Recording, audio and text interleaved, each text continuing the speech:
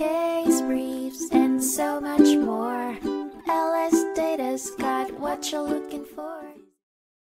In 1996, the United States Court of Appeals for the 10th Circuit heard the case of Cardtoons, LCV Major League Baseball players Asin, which centered on the balance between First Amendment rights and property rights.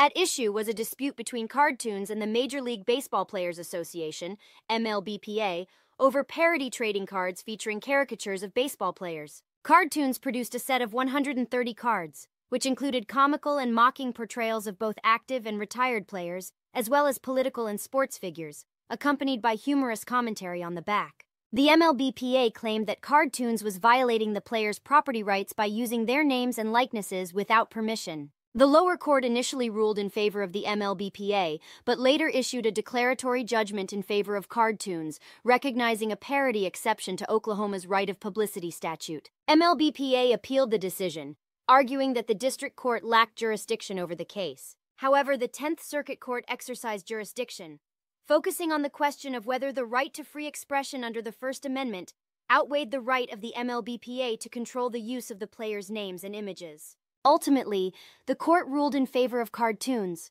holding that the company had the right to create and sell parody trading cards despite using the players' names and likenesses without permission. The decision affirmed that First Amendment protections for free speech were more important than the MLBPA's right of publicity in this case. The court determined that Cardtoons did not violate the law by producing and selling the parody trading cards. Case briefs, and so much more. LSData's got what you're looking for. Visit lsd.law, elevate your mind. Leave the stress of class.